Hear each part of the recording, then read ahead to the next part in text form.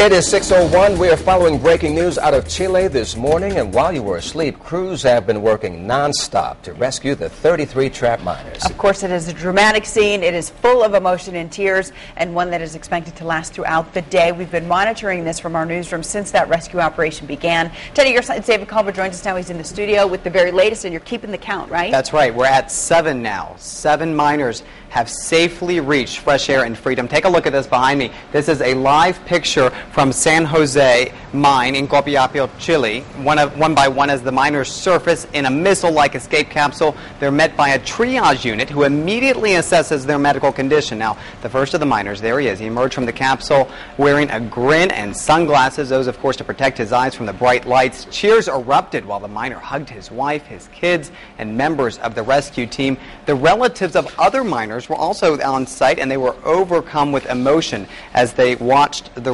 rescue. Now, it's not only folks in Chile who are watching the rescue, it's folks around the world. In fact, just north of us in D.C., onlookers gathered around the Chilean embassy to watch a live broadcast of the rescue. About 100 people watched into the early morning hours. The crowd started dancing and singing as the miners started to emerge. Now, take a look. Here we go. This is live. Coming up, number 8. Presumably, he's inside there. There he is, number 8. Coming up live. Wow. 6:02 Eastern Time. You're watching the miner come out of this capsule. How exciting is this? Is it about a 20-minute ride from the bottom of the mine up to the top? It varies. You know, initially it started out as a 20-minute ride, descent down, and about a 15-minute ride coming up. Now they've gotten it down to a science, so it seems to be a little bit shorter than that. They're obviously getting some good practice with number 8. You're watching live coming out of that capsule right now. And you know, if you're observant, and I know that you have been, you can see there are 2 live cameras at the scene. One is the above-ground camera that we're looking at right now, and then there's another camera underground. And when you see the underground shots of the miners, I can't confirm that they're in their underpants, but they're not wearing a lot of clothing because it's 90 degrees down there. 90 degrees, absolutely. Then on the surface, you look at how the rescuers are dressed. They're dressed for winter. You can see their breath.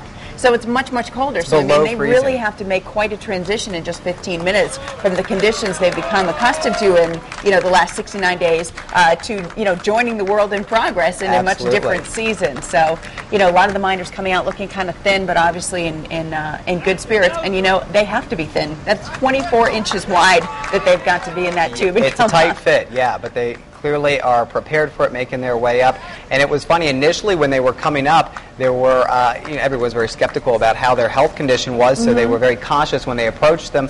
Now, as you see, they're a little more certain, and the way it's going is it started out with those who were actually in best shape, and the reason is those who were better suited for the travel could then warn the other ones what it was going to be like coming up. So now we're in that middle process, and these are the folks who, of course, have been dealing with some more health issues as they were down there, so they're coming up. Look at him hugging, clearly full of joy right there. How exciting.